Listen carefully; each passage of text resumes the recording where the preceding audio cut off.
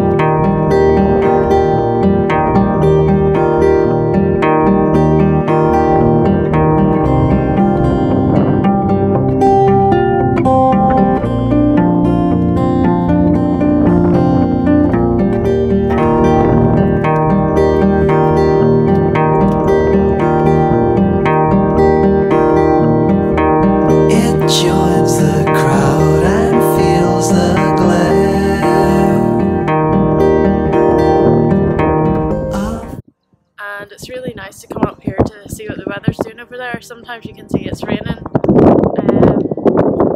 it snows, you can see a wee bit of snow in the hills. So that's really nice. Come out for a walk and see what it's doing in like another part of the country. It stays standing.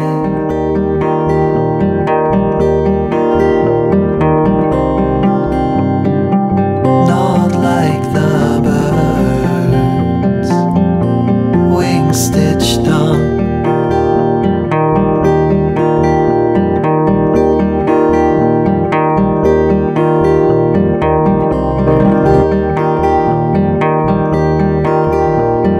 Stem from the overwhelming need to make the devil holy.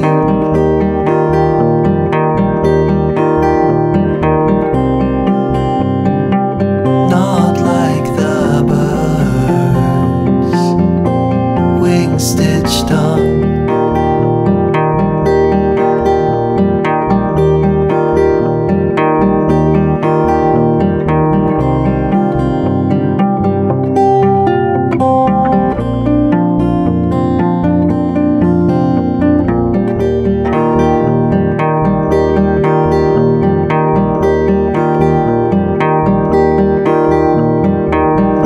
Joins the crowd and feels the glare. So I'd quickly pop in and show you what I have been working on, what I have finished, and some new yarns that are coming to the shop. So Rufus is just, I keep looking down here because the dog keeps trying to steal my yarn, so I have to ward him off. So I'll show you first, there's a couple of wee things I want to talk about. Some of you might have seen in the most recent line of magazine that I had a little article just about how I got started dyeing and some photographs of me dyeing and knitting around the north coast. So you might have seen that. Thanks to anyone who sent messages, they enjoyed it. It's nice to hear that. And also I had some yarn, I think most of you know this by now, in a project designed by Fibre Tales, who is Lerka, and she designed this beautiful sweater in my BFL Massum DK in the colourway Peony. I would say the colour is ever so slightly more pink than purple in real life.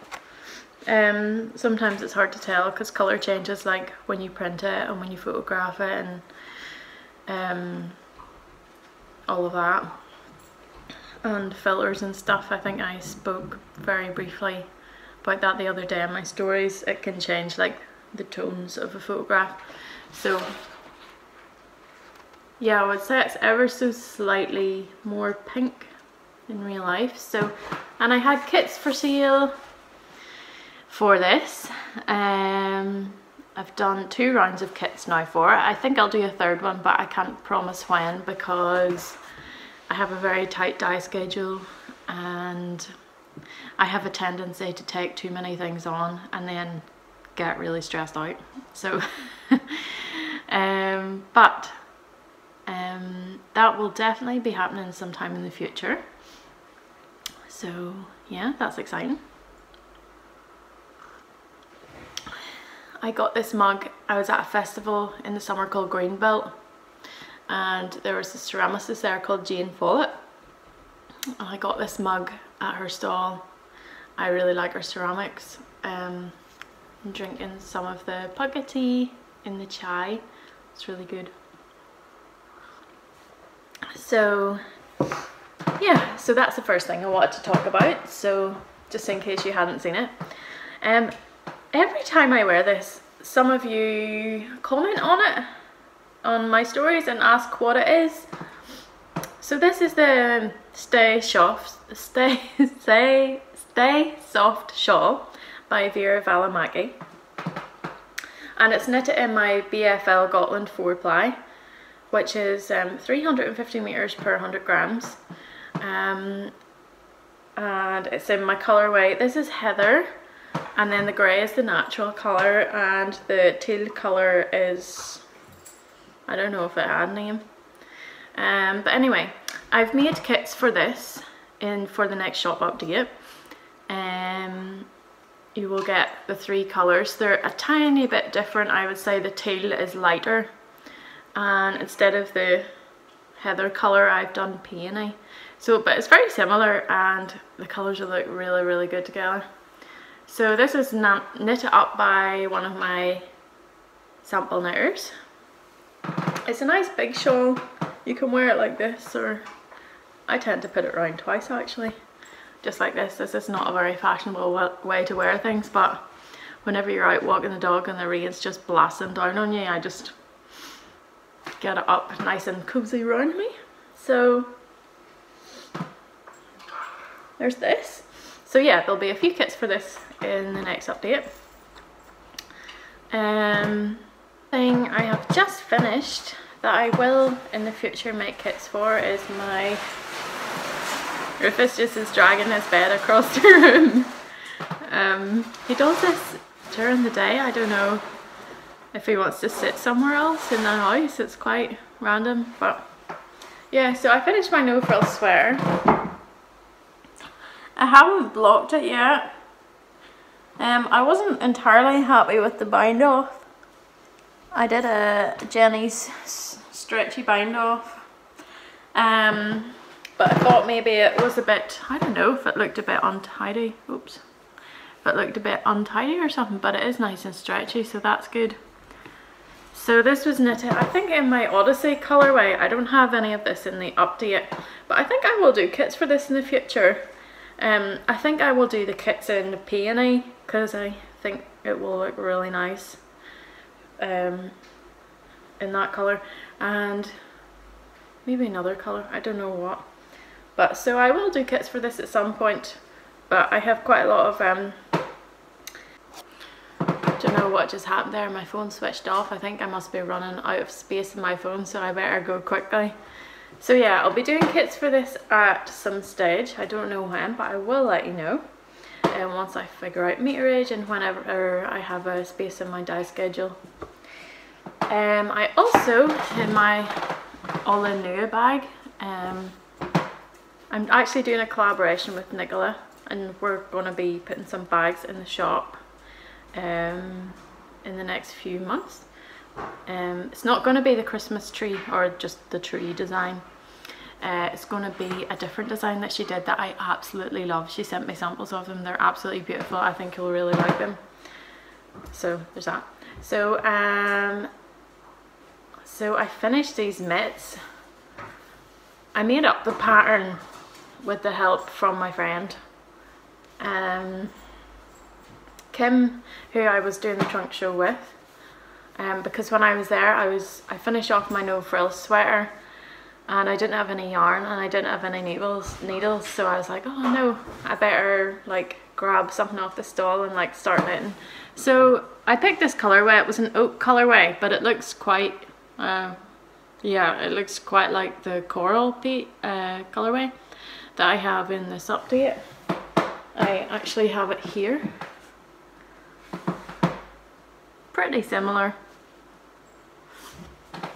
And so my plan with these is to maybe embroider something on them. I have a relative who's very good at embroidery, so maybe she could help me. I don't know if she watches this or not, but if she does, she'll know it's her. Okay. So that's all my finished objects. As you can tell, I don't knit very fast because in my last podcast in January, I was still knitting this sweater. It is a finger and weight sweater, so it does take a while. But I'm not a very fast knitter. I do the English throwing style, and I don't have that much time to knit, maybe like an hour in the evening when, you know, on a good night. On a bad night, there'll be no hours, either because I'm out or doing something. So I was looking for a shawl pattern that had lots of colours in it.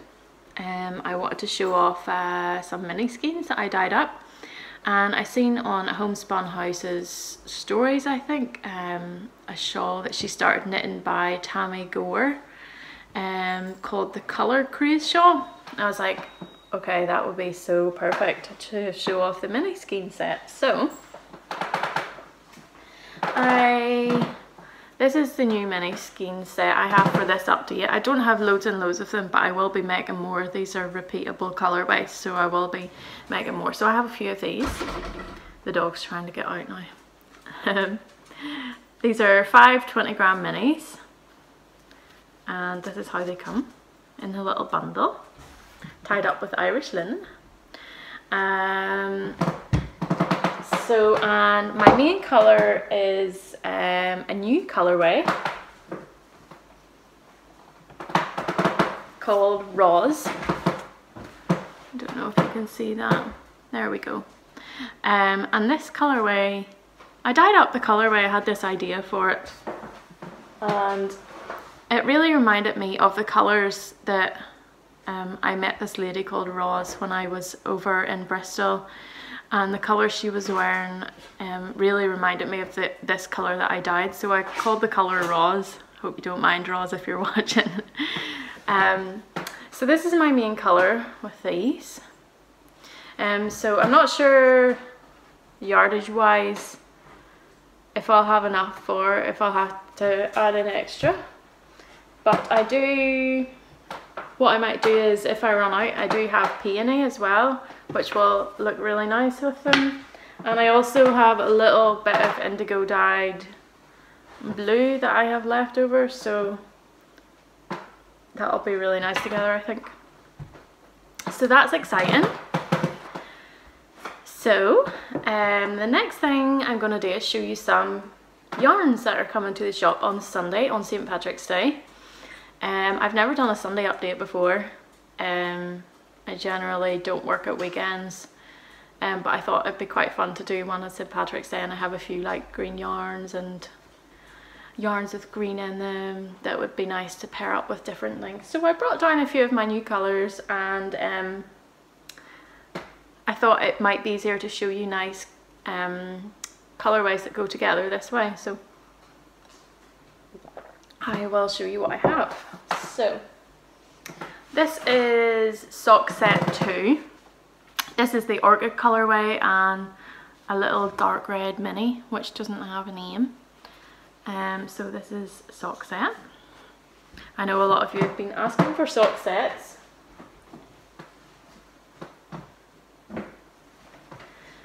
This is the other sock set. This is Jasmine for the main colour, and again the dark red mini.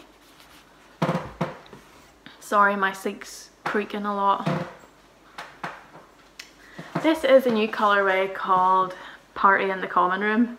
I was listening to, it was Harry Potter and the Order of the Phoenix when I was down this, and I was like, oh, that'd be kind of cool. So Party in the Common Room, inspired by when Harry and Ginny kiss. This is just the orchid colourway I showed you there. So yeah, you can kind of tell I went a bit rogue with these colours. I was dyeing and dyeing and dyeing the same colours over and over again, and I just went kind of crazy because my wholesale orders, like, you have to kind of dye the same thing, and then I just went completely rogue and started dyeing all this like crazy colour stuff. But I really enjoyed it. Sometimes you just have to do something different to feel more creative and to feel more fulfilled and kind of to keep things interesting for you, otherwise you just get bored. So, and I know people like love certain colours. Sometimes I just want to try something different. It's probably like you know, if you're in a band and you play gigs, the crowd just want to hear all the ones they know, all the hits, but sometimes I'm sure the bands are like, oh, let's play new songs. So it's just like that. Anyway, this is a new colourway called Hatch. So yeah, I'm getting quite into this kind of speckledy thing. Just, I don't know, it's just a little phase I'm going through. It's quite fun. So in this colourway, the speckles just are in one area of the skein.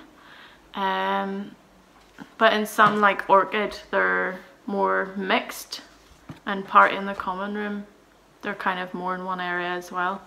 So you can kind of tell that by looking at it though, that it's more in this area. This is a new, no, this isn't a new colourway, this is an old colourway called Fern. It's quite variegated. You can tell like the dye is took up more in some areas than other areas, and I think that's really fun to knit with. I mean, some people don't like that because it doesn't knit up as like completely solid colour, but sometimes I don't move them in the pots on purpose to make variation, just because I think it's kind of interesting looking. It's more interesting to knit with, I think, as well. I don't know, depends what you're doing though, depends what effect you want. It's another green one. I called this one Patrick. I quite like this colour. It would go with really well, I think, with the Jasmine. Look at that, that's nice together. I don't know what else it would go with. Maybe Orchid? No. Maybe, ooh, I know. That's a nice mix. Coral, Jasmine and Patrick. That's good, I like that. So yeah, this is the new Coral colourway. Coral, I find, has not always been popular in the shop, but I am totally into it at the moment. Even around the house I keep picking coral coloured things. It's like coral and this teal colour together. I don't know, I love it. And obviously I knitted my mitts in it. and it's in the mini skein set, and I just think it goes so well with so many different colours. It looks a wee bit more orange in the video than it is in real life. It's more like a wee bit more coral. So I really like it, and I think it looks better in real life than it does on the screen. So I also have some nice yellows. They're all one of a kind colourwise because I don't know if I'll be able to make them again. They were all dyed with onion skins. So this is Oak 6. This is like a true mustard. Then Oak 1 is more like a butter yellow. And then Oak 7 is the exhaust of Oak 6, I believe. So these look, I think these look really cool together. Actually, I like all three together. I'll try with this maybe, or with this. Ooh, that's nice. So I have a few yellows. I like a good yellow. For some reason when I started dyeing I wasn't like majorly into yellow. But now I think I really like, since I started dyeing, I really like a lot of colours that I didn't like before, like pink and yellow, and I really like, I don't know, I think I like dyeing all the colours. It's the variety. Variety is the spice of life, as they say. And of course we are going to have these beautiful bags by Hedgerow Designs in the shop. I'll show you our label. Catherine Frere Smith is the owner of Hedgerow Designs, and I met Catherine when I was at uni, and she was always amazing at drawing. She did textile design, I think you can tell, because she like draws all of this and then she gets it printed and then she makes the bags. So she is one talented lady. So I feel so privileged to have some of her things in the shop, because it must take her ages to make them, and yeah, they're beautiful. So I have just a limited number of these bags.